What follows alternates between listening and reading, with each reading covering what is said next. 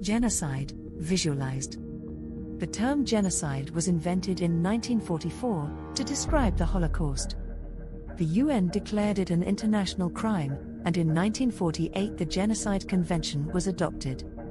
The convention defines genocide as the intention to destroy a group of people by committing one of the following acts: killing members of the group, causing serious bodily or mental harm to members of the group, intentionally inflicting on the group conditions of life calculated to bring about its physical destruction, in whole or in part, imposing measures intended to prevent births within the group, and transferring children of the group by force to another group.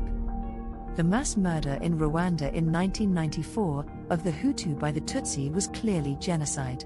The atrocities committed on the Turkish Armenians in 1915 would amount to genocide, as there had been an intent to destroy, in whole or in part, the Armenian population. Genocide is sometimes grouped together with crimes against humanity, and it can be committed in peacetime as well as during an armed conflict. But what distinguishes it from crimes against humanity is that the acts must be committed with intent to destroy a group. The Genocide Convention places criminal responsibility on all individuals, making no exception for heads of state or lesser public officials. The contracting parties are obliged to enact legislation making genocide a crime within their territories and to provide effective penalties for persons guilty of genocide or of associated acts.